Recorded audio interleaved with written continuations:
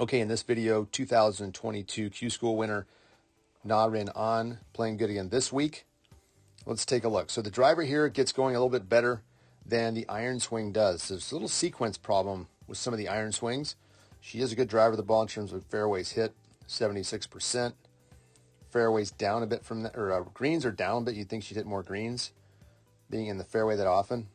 But we can see there is a sequence problem with the iron swings, very unusual. Backswing looking great up the plane. Good strong position at the top, flat left wrist. Club face just barely closed. We like all those positions. Drops it down. Lower body is leading, but you can see here the left arm gets away from the body very quickly relative to a lot of the other players. So it sinks into the legs, and the club then shoots off the plane coming out this way, which for the driver, if it's a little bit off the plane coming underneath, she's going to hit a nice draw or at least hit up on the golf ball. But really sagging into those legs, which allows her to, she's going to control the club face and, like I said, hit a draw with the driver probably, but controlling the power or using the ground for power rather, not easy to do when you're sinking, when you should be extending.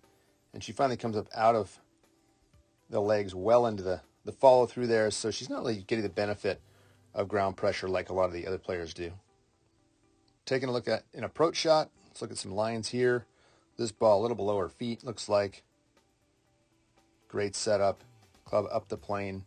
Like I say, great positions here, but it's very interesting to watch this sequence. She's literally starting the downswing with her arms moving before the lower body's moving. On a lot of her iron swings that I've watched, we'll watch one more as well, but those arms moving first is so unusual.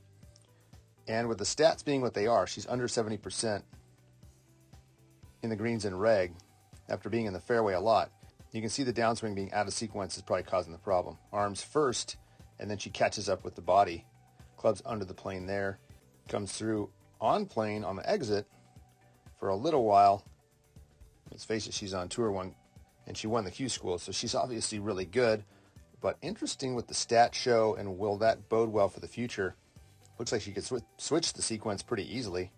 It's better in the driver already, but those irons are definitely arms pulling hard into the downswing. For these shorter approach shots, I think where she swings it shorter, stays more in a three-quarter position. Up in there, she's more likely here to have a better sequence. This one's sort of synced up pretty good. The lower body's moving about with the arms on the downswing.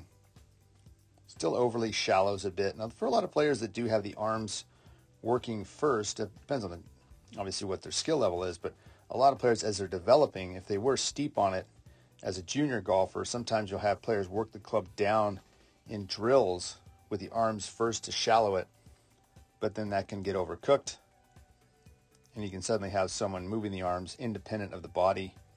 This one here, like we said,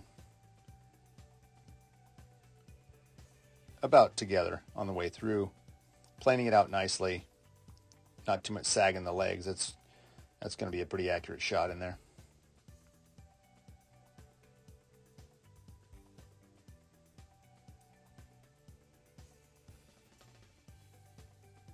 Let's take a look at this one here. Approach shot is a great shot in there, about 6 feet. Got the timing perfect on this one. That great wind up. Like we said, if you look at the sequence on the way down, those arms are arguably starting too early. And once again, as they separate quickly from the body as they're flying off too early on the way down, you have to get the timing just right, which she did on this shot. That is difficult to do over time. I would think, like I said, sequentially, she could easily get these legs working sooner, let the arms sit there for a little bit longer, and then she could start to get more power as well, which at her driving distance, I think over time she'd like to be hitting it 20, 30 yards farther, which I think she could easily do if she changes that sequence. Well, we'll see what happens the rest of this week, if she can keep climbing the leaderboard, and we'll see if she can prove me wrong by letting this sequence work for her all the way to the winner's circle, or does she need to make some adjustments over time? Thank you so much for watching. Just a quick reminder, if it's your first time to the channel, please hit that subscribe button.